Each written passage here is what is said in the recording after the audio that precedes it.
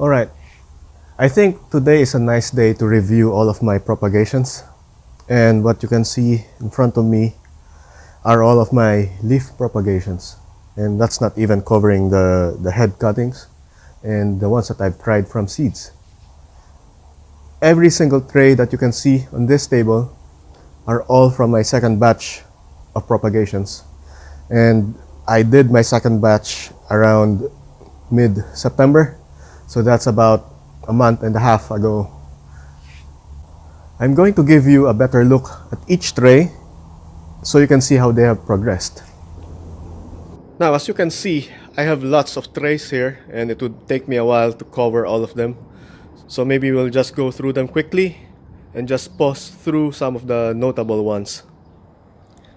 In this tray, you will see that most of the sprouts here have already grown large enough, and I might be able to move them into a separate pot soon. These ones have been laid around winter, I think, or towards the end of winter. This is why these ones seem to be larger than the others. These are my Graptocidum Cerriscapades together with my Fred Ives. So the Cerriscapades, all of them have already grown some pups.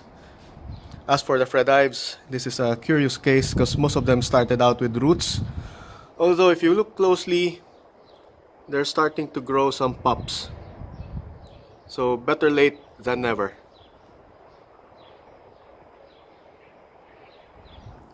I've got more of the Cerriscapades over here, and as you can see, all of them have already grown pups. So really good results here. This tray is a mix of Golden Glow, Pulvinata Frosty, Graptocidum Bronze, and Pearl von Unberg. So as you can see, all of them, most of them have pups. Some of them, especially the Pulvinatas, are drying out. So low yield there. Golden Glows haven't sprouted yet, except for this one. But the bronze, the Graptocidum Bronze, I have definitely good results with them. This next tray contains Sedum Adolphi and Graptoveria Rose Queen. They've all barely sprouted. They still have small pups, but otherwise good yield here as well. This is another assorted tray, and to your right you would see Sedum Adolphi, and to the left I think these are Echeveria pallida, and I think only this one has started growing.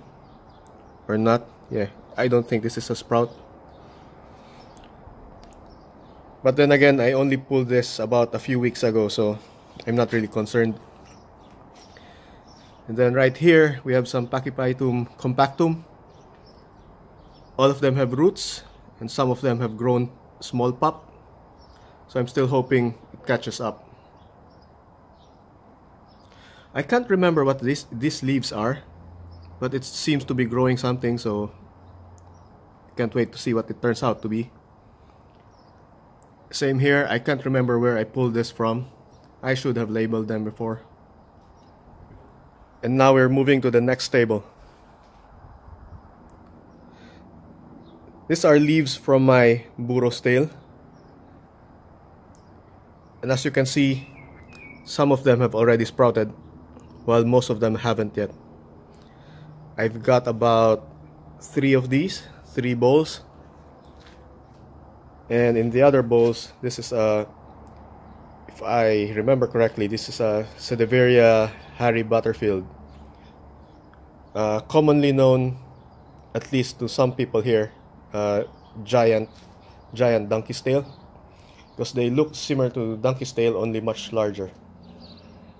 And that name is well deserved, because one of its parents is the donkey's tail. We are looking at more of the echeverias now. To the right, this is from Echeveria Big Red, and none of them have sprouted yet. In the middle would be the Graptoveria Tricolor. And yes, all of them have pups now. And lastly, on the left side are all black prints. Look at all those pups. In this next tray, these are all leaves from Graptopetalum paraguayense subspecies paraguayense. And as you can see, they're all a mess right now. This is mainly because of all the strong winds we've been having in the past few days. So lots of them have dislodged. They have great wind resistance due to the large leaves. I think some of them have flown over into the other trays, but I'll fix it up next time. This next tray is another assortment. So I've just been dumping random stuff here, so I'm not really sure which one is which. Except that this fat ones over here, this is a Pachyphytum glutinicole. I'm not sure what the common name is. This is not related to the moonstones, because that one would be the oviferum, and I don't think I have an oviferum. There are some Pulvinata frostis here, so at least I have some successful propagations, because in the previous tray they haven't sprouted yet. This is another assorted tray, but thankfully I have labeled them so I know which ones they are. So over on this side, this is a Pearl von Nunberg, followed by an Echeveria Martin, type of Agavoides. Then next would be Agavoides Lemaire, a Sagitta, and these light ones here are Pachyveria Flambeau. It looks like none of them have sprouted yet. These are Golden Glow. And finally, Echeveria Mayalen. This is another assorted tray, also with labels. But unfortunately, the wind blew some of them away. But in any case, let's see what's left here. So at the far end, we have Big Red, followed by Douglas Huth, and some Zoros. On this side, we have Ruby. This is Pulvinata Ruby.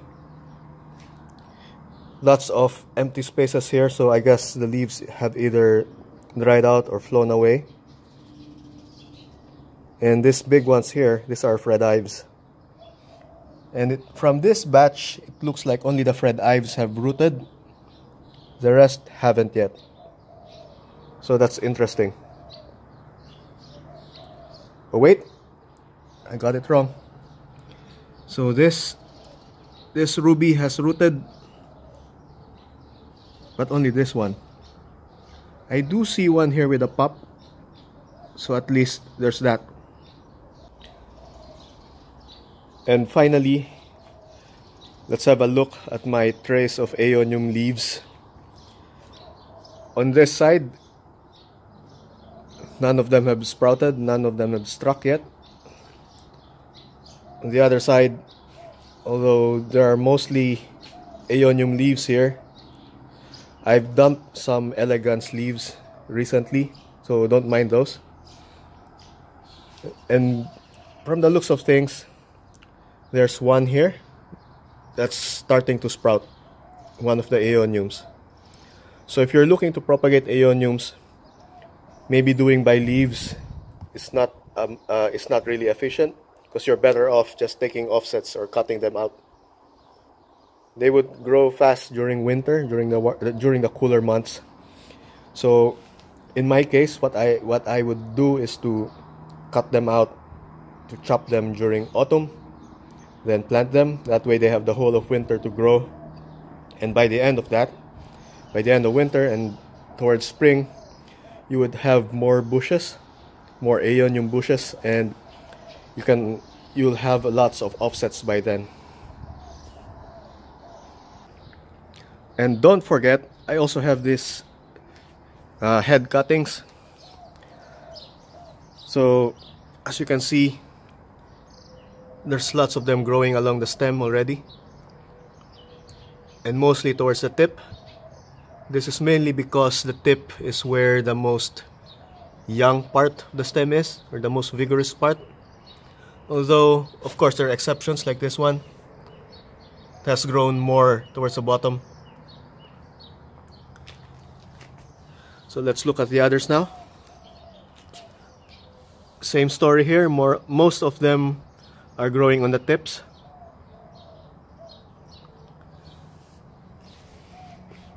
Same here.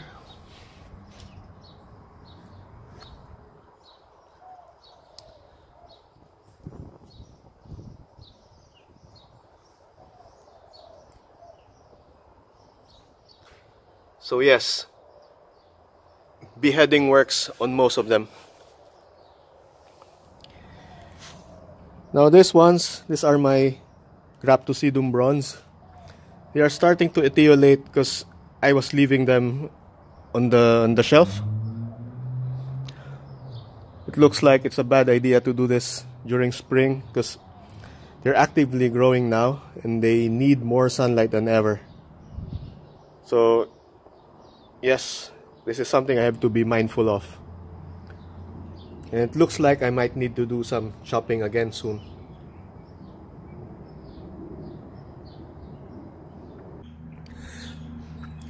I'm not sure if you remember it, but back when I harvested the leaves, I decided to remove all of them rather than leave some at the base.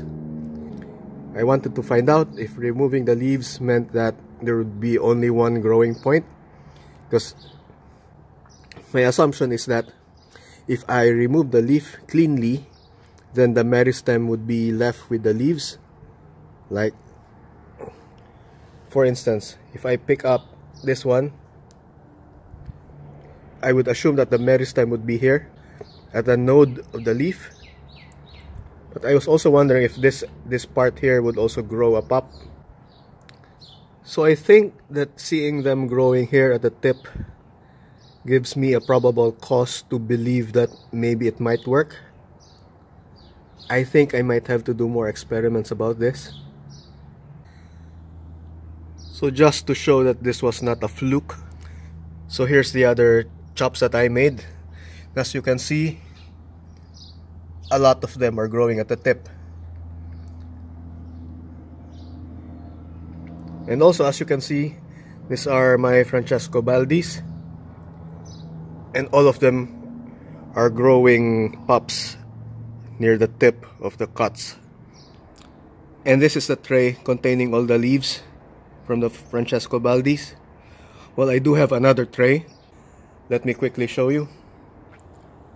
And here's the second tray. As you can see, all of the leaves have sprouted.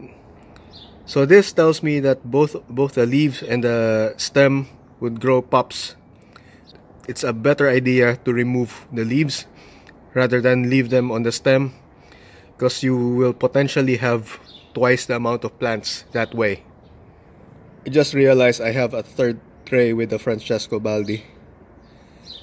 In any case, I think this confirms it. It's better to separate the leaves from the stem, so pluck them off, as you potentially would get twice the amount of plants that way. Now what you see here are two batches of seeds that I've sowed. So these are all echeverias, and this set here has been sowed around the beginning of October, and this one have been sowed around mid-October. So this one has already had about a month of growth, while this one has only barely had a couple of weeks. So let's get right to it. You're now looking at the tray containing the first batch of seeds, and from memory and from according to my labels, I've harvested the seeds and sown them on the 4th of October 2017. So that's just almost a month ago.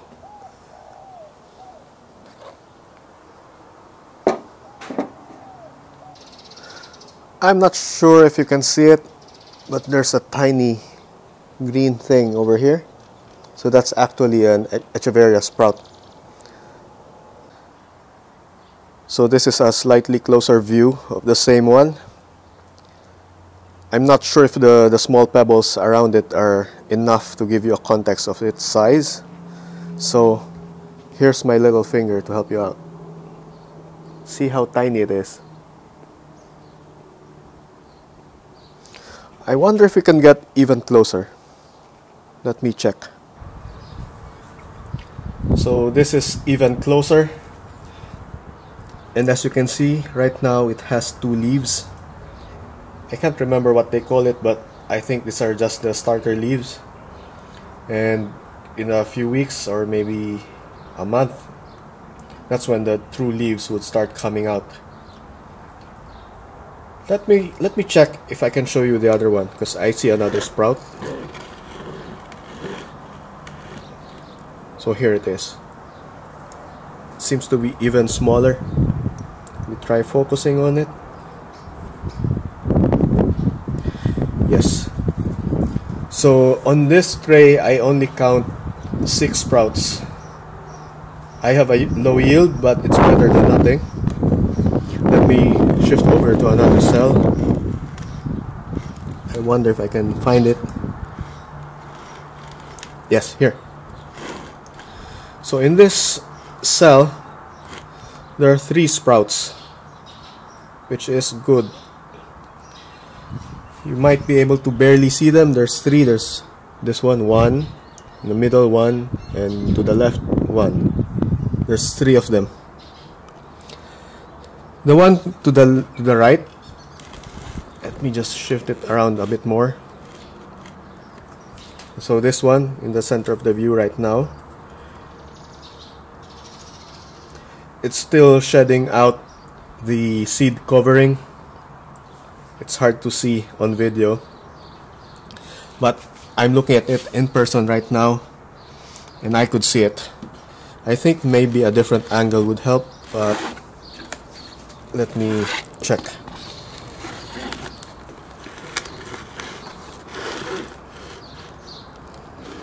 No, it's still hard to see it. Hard to distinguish against the sand in the background. In any case, it looks like there has been more sprouts now compared to the last time I checked.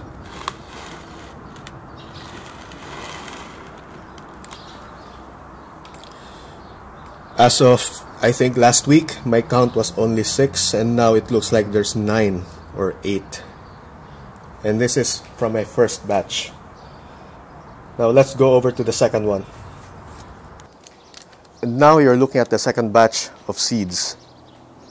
Just go uncover them so I can get a better look. Alright, so we're looking at one of the cells of the second batch of seeds. And for the most part they haven't sprouted yet, except for this particular cell. So you could see probably 3 of them. So 1, 2, and 3. And from the looks of things, this is cell D, D3. And based on my notes, cell D3 is Princess Anne. So it looks like Princess Anne went out first. Yes, it looks healthy right now, but I need to watch out for something that they call damping off. It's when fungus attacks the tiny seedlings. So yes, in about a week I might need to reapply some antifungal solution on it. And the way I'm going to do that is I'm going to prepare a mixture of water, and I'm going to water it from the bottom again like I did before. So that mix that I'm going to prepare would already contain some drops of concentrated antifungal solution. I'm still not sure what the right concentration should be, but it's something I'm going to figure out over the next few days. And here's my assistant watering my leaf propagations.